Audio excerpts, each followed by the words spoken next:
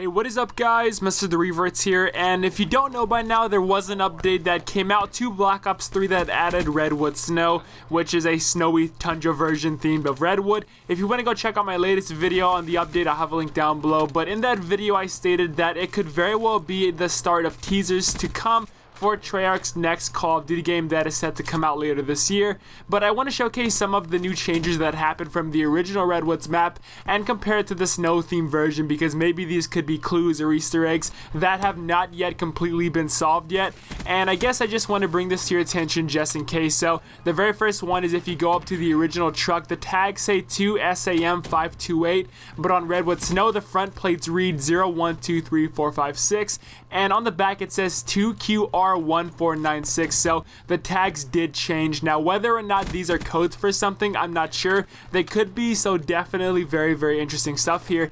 And then next up here in the water, there was a boat just floating around, but on the snow map the boat is completely gone. It's not there anymore. So as you can see in the original version it's there, but again on the snow map for some reason it is missing. And finally, the last thing that is the most noticeable is the roof in the bunker. For some reason on snow there's no hole, but on Redwood's, the original map, there is. Now guys, I spent about 3 hours just searching for anything, literally anything that could be an Easter egg, but I have not yet found anything that is significant. The closest thing I guess would be the license plate, but even then, if there is an Easter egg or something, nobody hasn't found it yet, or it's not even live yet in the map. So I'm still going to keep searching a little while longer. I just want to give you guys an update. I still do firmly believe that this could be a part of a big Easter egg that leads up to the reveal of Treyarch's next game.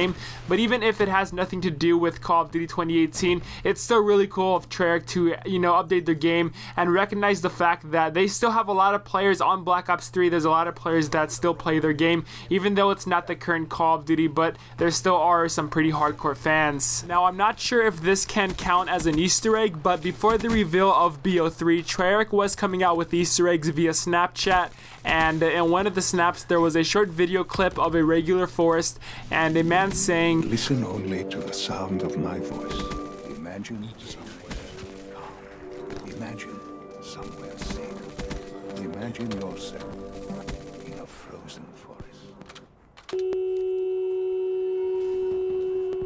I guess you could associate the forest at the start of the clips with Redwood, and then the hypnotic voice mentioning a frozen forest as Redwood Snow. Maybe this has something to tie it together, because I really didn't understand the whole Dr. Salem and the Unmarked Man viral marketing campaign. Maybe we could see them come back soon, I don't know. But yeah, I just wanted to bring this to your attention in case it rings any bells. But one last thing I wanted to mention, there are rumors going around of an event coming to Black Ops 3 tomorrow, and apparently there's going to be a new weapon, a bunch of new weapons actually, a new camo, and some other really cool stuff. That is a rumor as of now. However, if you go check out the specialist customization gear in custom games, you can see there is a slot that is locked for all the characters' helmets and body armor. So this could be the new March contraband gear set, and again the rumored items could come along with that. I do find it a bit odd though how there is a snow themed event though, because we're basically in spring right now and winter ended last month, which is one reason why I believe this could all be a part of a wave of Easter eggs for Call of Duty 2018. But tell me your thoughts about this theory down below. Also drop a like on the video if you guys did enjoy,